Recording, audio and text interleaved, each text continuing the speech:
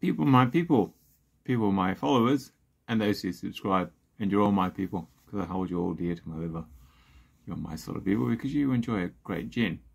And today I travel. Oh, thank God, that COVID's coming to an end. I really want to travel. Someone just send me airline tickets to somewhere exotic, please.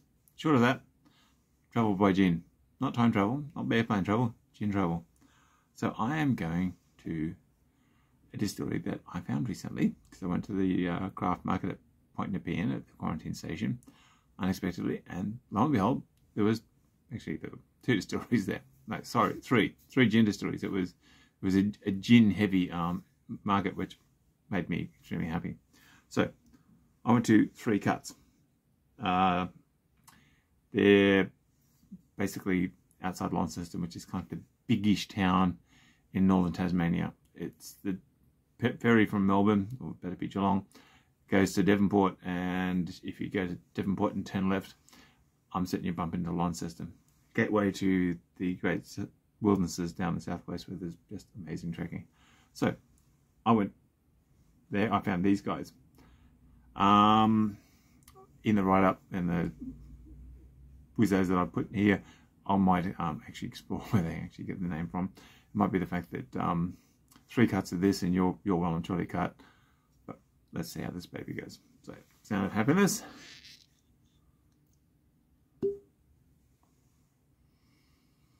Oh, it's a dry gin.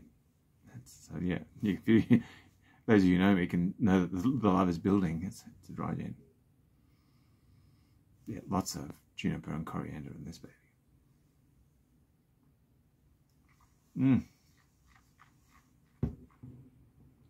Yeah, it's a classic dry gin. I'm going to put my professors on, and I'm going to read the write-up. The information they have on the side of bottles. Bespoke gin is made from scratch in small batches in Tasmania, carefully distilled from premium grape base, pure Tasmanian water, and a unique blend of Tasmanian grown and internationally sourced botanicals. It's got juniper, coriander, hint of peppercorn, and 3 cuts of rose malt, of rose. So that's where 3 cuts comes from. Okay, newsflash. And the simple fact of the matter is, none of those ingredients are actually Tasmanian in origin. Okay, none of them are indigenous. Not one. Juniper is an exotic. The Australian juniper version of juniper simply does not have enough strength in it to become viable, because I know of a couple of distillers have actually tried to do it, and I think the common name for Australian juniper would be Muntries. So the Australian indigenous juniper just doesn't make it as much as the exotic stuff does. Coriander is in no way, shape or form an Australian gin. Australian herb. And as for roses, we know pretty well exactly to the day when the first rose arrived in Australia, because the roses, the wonderful things that you buy for women that you're in love with, or men you're in love with, they're exotic. They're actually, I think, Central Asian in origin, off the top of the old grey matter. I shall scratch it to stimulate some more further facts. So, newsflash is that this gin's made in Tasmania, and I have no doubt about it. I spoke to a Tasmanian when I bought it. But none of the ingredients short of the water are actually Tasmanian in origin. Having said that, that's just the picky aspect of me being an Aspie. We're going to see if she actually does the job and makes a killer G&T. So, regular glass, regulation, ice cube, good healthy amount of this. And today I'm drinking it with Fever Tree Mediterranean. And we shall see how this goes. That's what I mean. We've already established that it's a nice dry gin. So, yeah. So, the beautiful cans from Fever Tree, which make life very easy for me because I don't have to go worrying about how much I've actually added enough a little bit. I just have one of these suckers, and yep, sorry, this is right on the edge of being over full.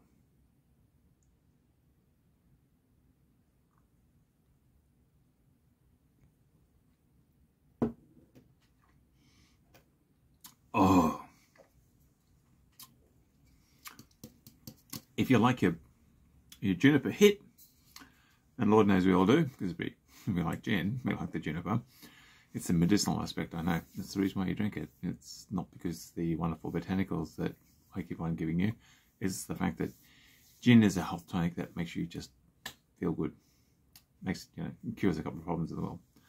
So the juniper with this is straightforward. It is just nails it.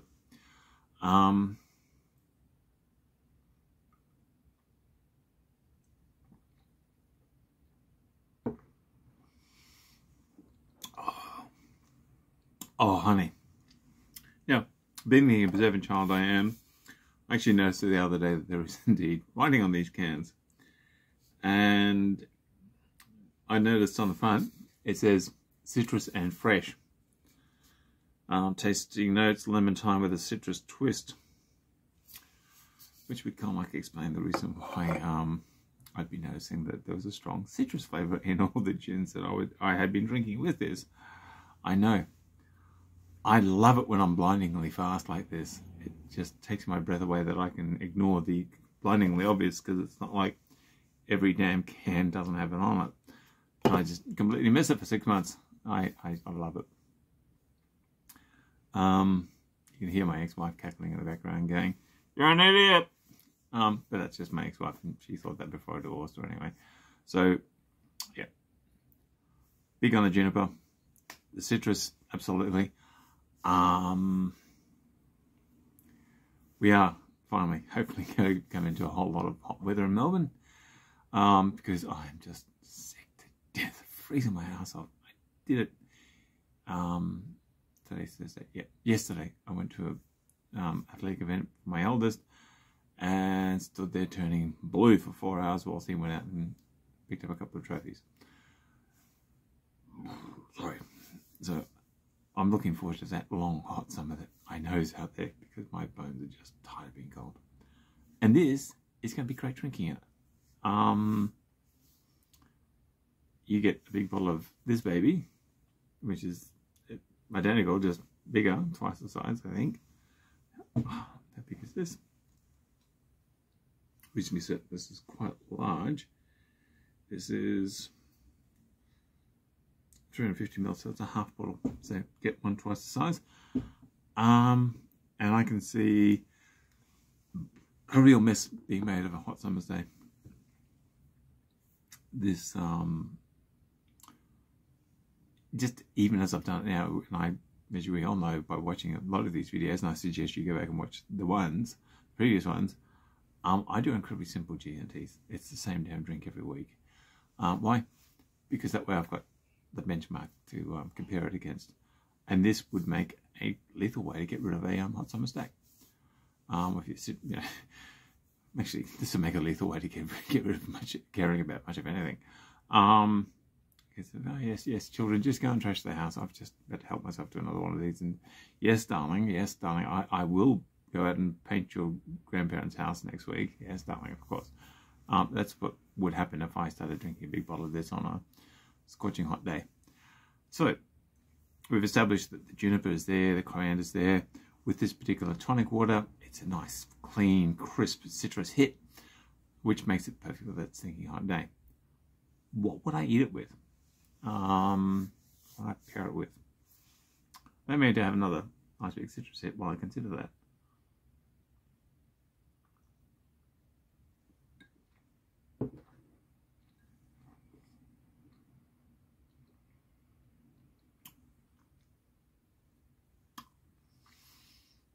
There is a saying, well, what goes really well with gin? Gin. When there's too much gin, never enough.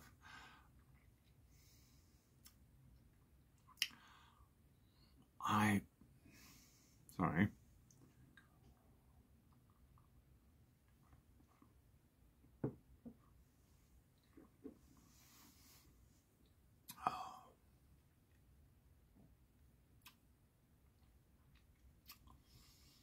such a pronounced citrus juniper melons, I'd go oysters. I think if I was to give up my vegetarianism and go out and grab a nice, one of those nice big fat juicy suckers, you know, the oysters are, you know, the oyster itself is about this long, so you get the whole salty maritime event, whack it in your hatch, sip on, take a mouthful of this one, and you just get the whole just bang in your head. The mouth would just practically detonate with flavors and the whole maritime, you know, sea business, the lemon. It would just be extraordinary. And yeah, time would pass very quickly as a result. And so would a couple of dozen of oysters, and you'd more likely get trundled out the front. That's what I would eat it with, is just fresh oysters, just, you know, just au naturel, just, you know, one like a nice big oyster in your hatch, and then go one of these, and that's it. You might as well just put up the extremely happy camper flag. So the Fat Kid, yeah, kind of like I said, it's a great gin. It is going to be one of these superb drinkings on a hot summer's day, when we can't really be stuffed doing much at all apart from drinking great gin. Yeah, I know you've just pointed out the fact that that's 7 days a week, 52 weeks of the year type of event. What do we like doing? We like drinking gin. We like drinking a lot of good quality gin. So my one thing is that if I was them, I would just not make claim to having all that many Tasmanian ingredients in it. There are none, apart from the water. But then water's essential. I mean, you know, they use water to help in the distillery, and then when they get it to about 90%, they use Tasmanian water to thin it back out to a non-toxic level, or a level where you don't get completely brain damaged in about 10 seconds. So yeah, I guess a major ingredient would be Tasmanian. Yeah, just extraordinarily good drinking. As continues, my good run continues. Now, next week, I'm going to explore the other gin that I had with this, which is it's the Put Your Damn Glasses On Odin. That's what it is. It's the Founder's Release. So I'm possibly doing them backwards. More likely should have done this one first. Either way, I'll catch you next week. Thank you for watching. Please do it more often. You know, it is capable of actually setting this up on playlists and just going off to work and do something constructive while it plays. It makes me look good. That is entirely possible. So thank you for watching. Subscribe, follow, share, comment, suggestions. Next week, if you allow me one moment, I will not be wearing my customary shirt, because having given you a good look at all the good quality gins that I've managed to drink in the last year or so, I'm actually reviewing a pink gin. So next week I'm going to be wearing a pink shirt. Now, with this particular gin, baby, Roseberry Pink Gin, I can tell you now, a little secret, it is completely owned and run by women. And no, I'm not going to wear a free pink dress, thank you very much. How dare you suggest that? I will, however, be wearing my one pink shirt. Okay, so that's going to be the week after. As you can tell by the amount in the bottle, I ain't even given so much as a sip on this baby. And I think that the other half actually was the one who had to try at the farmer's market where I bought all these gins from. Either way, thanks for watching. I'll catch you next week with my pink gin, and we'll see how that goes. Oh, sorry. 3 cuts the week after it's pink gin. So you got something to look forward to. Same time, same back channel next week. I like to say, go out and sin, and you drink wisely, because if you don't sin, Jesus died for nothing, and you don't drink more, you just simply drink quality like this stuff. Catch ya. Thanks for watching. Bye.